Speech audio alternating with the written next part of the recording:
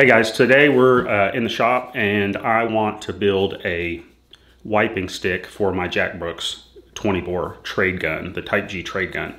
Now there's some indication in the literature and in period paintings of especially natives carrying wiping sticks above and beyond their RAMROD. There's a picture of one, so I think it's a neat thing to have with this trade gun. So early, sort of first half of the 18th century trade guns, it seems people carried a wiping stick for their smooth bore, and so we're going to make one. So first off, I've got a 1/2 inch hickory dowel and just a 1/2 inch ramrod. It is hickory, it is straight grain, there's no run out. So what I want to do is take this wiping stick, hand make a ramrod tip. So it's going to be basic, it's not going to be tapered or anything. You're not going to have any fancy anything on this. The only thing I am going to do is it'll have a handle on one end and a 10-30 second tapped tip on the other. Cold rolled sheet steel like this, you know, just something that you would get from Lowe's, Home Depot. And I'll make the tip out of this flat stock.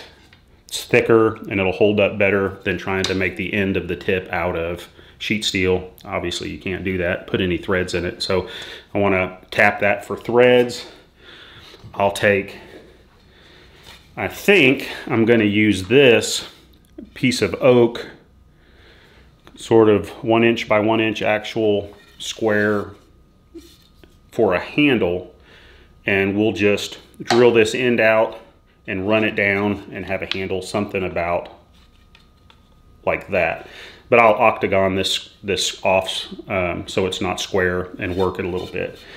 And then stain it, and I'm thinking maybe wrap this handle in some leather that is pinned and glued, that's almost bore size. So this can be carried in the bore with the handle sticking out of the muzzle and a little bit of friction from that leather holding it in. And then that tip will hold some sort of flat jag. I either make one or integrate it, I'm not sure. And so that's what we're going to do today. So let's get at it. We'll walk over to the workbench. Okay, the first thing we need to do is cut out our sheet for our ramrod tip body. So since we have a 1/2 inch ramrod, we need to make the body that'll wrap around this and maintain roughly a 1/2 inch. And you can get as perfect as you want. I'm not really interested in super accuracy. This is a trade gun. This is not going to have been any sort of fancy rod. So 1/2 inch diameter, the circumference of a 1/2 inch diameter is 1.571. So we need to get our calipers and open that up to 1.571, and that will give us a tiny bit of overlap. I'll actually go 1.58 to give us a little bit of overlap. We can remove that if we need to. So we'll take our calipers, lock them down, run the edge on the edge of the steel, one of these on the edge of the steel, and the other will cut your guideline.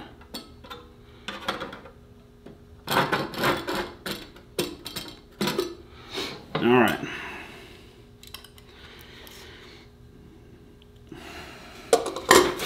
So I don't know if you can see this, but there's a guideline etched in there, and that's where we will saw this out. So let's head over the vise and get this sawed.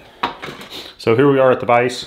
We've got the sheet steel in the vise here, and we're just going to cut this down, and I'll fast forward through this so you guys don't have to suffer this part of it.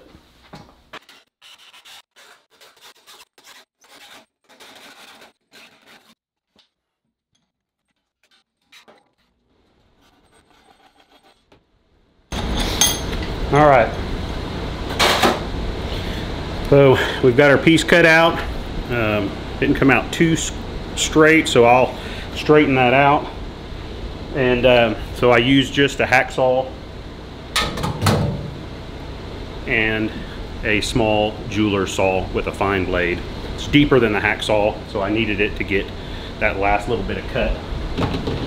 All right, so let's go over to the grinder and grind this square.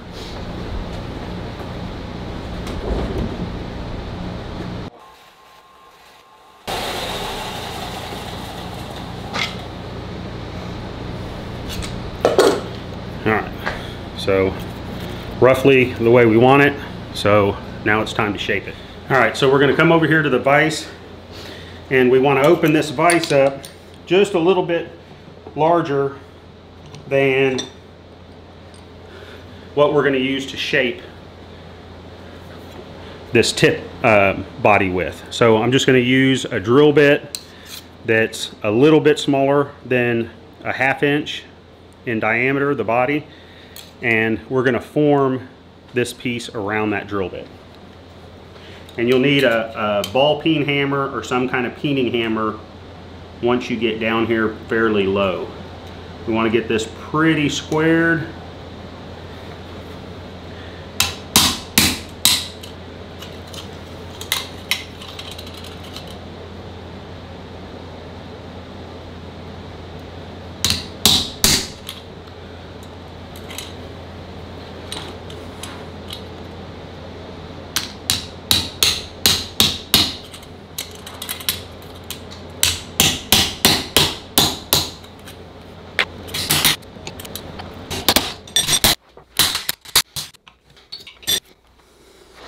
And we're going to get it started turning it into our circle.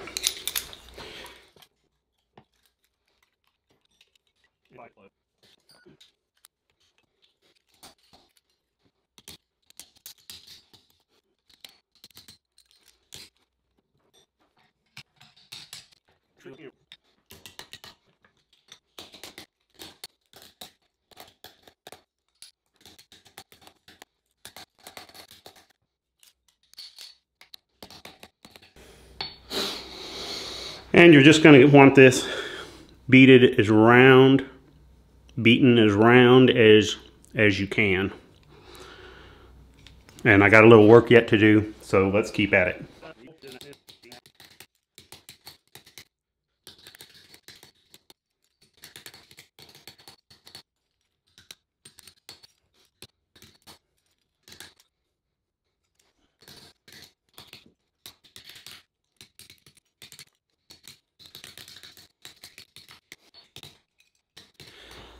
All right, so we've got it beat down the way we want it, round and overlapping. So we need to silver solder that seam closed. So let's get at that. All right, so what we'll do is I've got a little tray with a piece of wood screwed on the bottom full of lava rock, and that's where I like to do my small silver soldering. So it's easy enough to put a small part in here and silver solder it. So we're going to put some flux where we want that solder to run, which is right in that seam. And what we're using is Stay Silv white brazing flux. So this is good silver brazing flux. And then we will use some Safety Silv. This is 1/16 inch, 56% silver brazing alloy. So this is much harder than soldering. So this is what I like to use for my sights, anything like that. This is a good way to solder a strong joint. So let me get some snippers. So full disclosure, I haven't done this hundreds of times like a lot of the guys, you know, on the ALR forum and stuff like that. So I've done 4 or 5 of these, 4 or 5 sets of ramrod pipes, which is a similar process. And so if I fumble around a little bit, look a little goofy, that's why. All right, So we'll snip a few small pieces of this silver solder and stick it right in, I don't know if you can see this, but it's going right in that brazed joint, and it's just going to lay there. We don't want too much, because all of it that goes on there beyond what we need has to be filed out. So just so we're safety first kind of guys,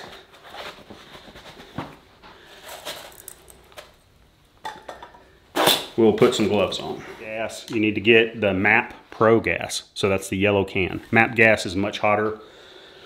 And the melting point of this solder is something like 1,000 degrees. I don't recall off the top of my head, but it's much hotter than your standard solder gets. So let's get at it. What we want is red hot on the steel. And once it reaches the melting temperature of the silver solder, the 56% silver, then it'll begin to flow. And we'll touch that up as we need to, and then we will quench it in some water.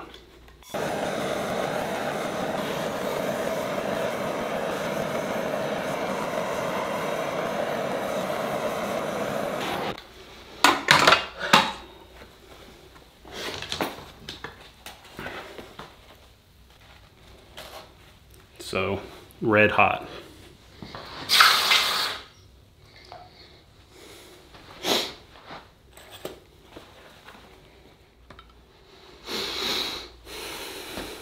So, our seam is fully filled. Now we're going to go file this out. We still have to put the base on, but for now we're going to go get this rough shaped and then go from there.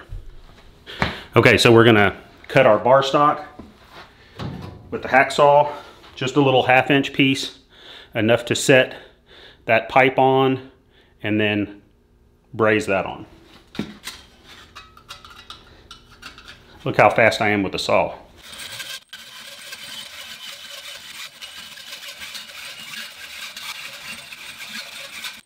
Whew.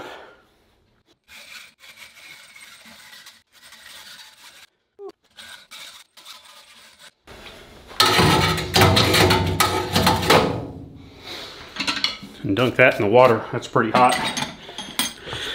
So we've got our little piece of bar stock, about 3/16 thick, and that is going to go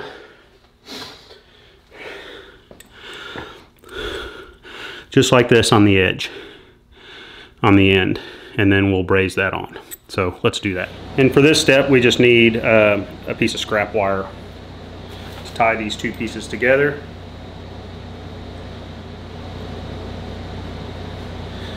And it doesn't have to be too fancy, just hold them in place.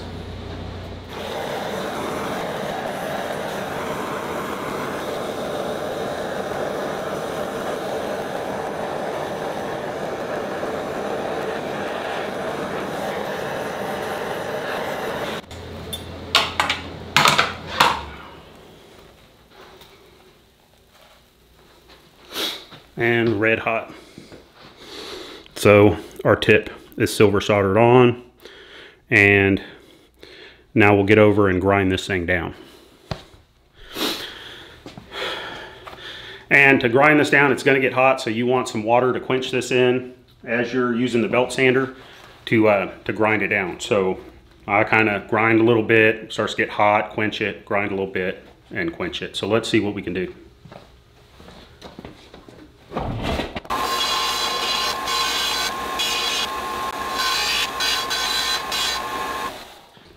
So basically what we're doing is just taking this down from square to round, and we want to make it fit the body of the tip itself. So you can do that with hacksaw, you can cut it down lots of different ways. I just use a belt grinder. Belt sander, sorry.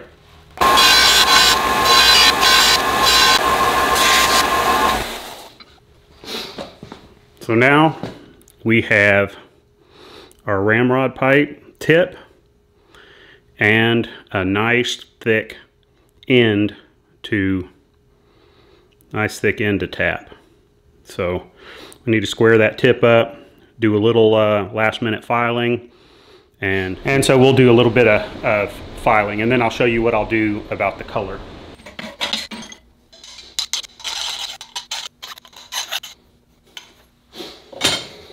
All right, so that's filed the way I want it. I want that seam to show.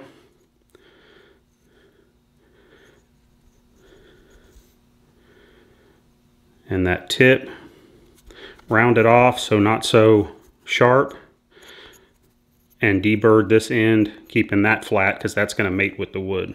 So let's head over and get this thing looking like it's got some age on it.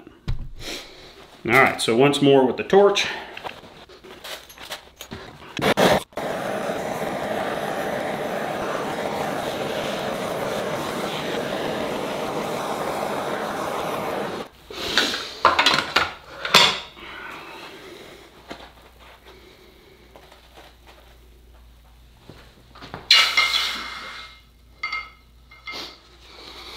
And we'll put a little fire blue on it.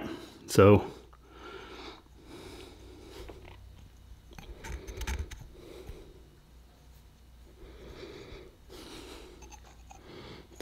not too bad. Got a little age on it. All right, next step.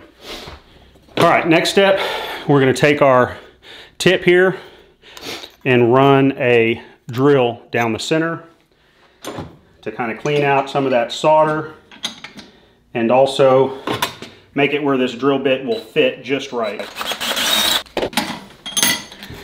All right, so we're back at the drill bit, and that bit will fit right down in there. So it's got a little help keeping us from bending it on the vise. Now we're gonna drill and tap our tip. So we want to get centered as possible, and you can do a lot of math if you like on getting it just right. I want it close enough, and put a small tap in the center, verify that that is where I want it, and now we're going to drill that out.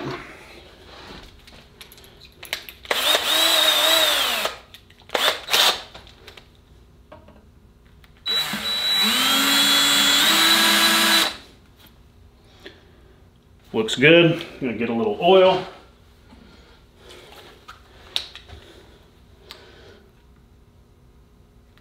Put a drop of oil on there and continue on.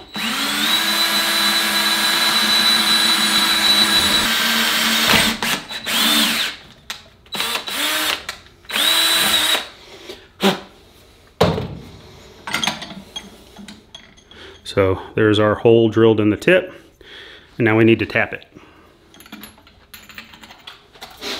And we'll put a little lube on the tap.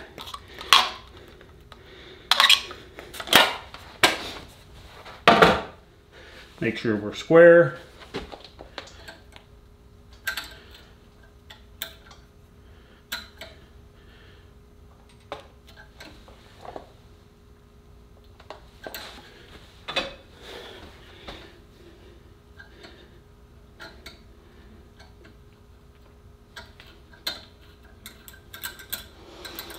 Few turns, back it out.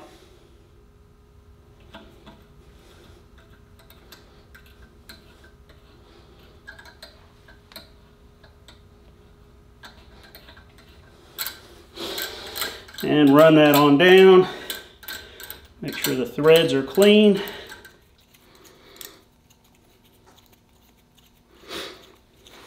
And we are tapped. So here's a ramrod tip. Simple, they can be tapered, they can be polished, they can be done of brass. Lots of different ways, but there's your ramrod tip. Not very pretty one, because it's going to be for a trade gun, and it's simple, basic, but there you have it. And we can put on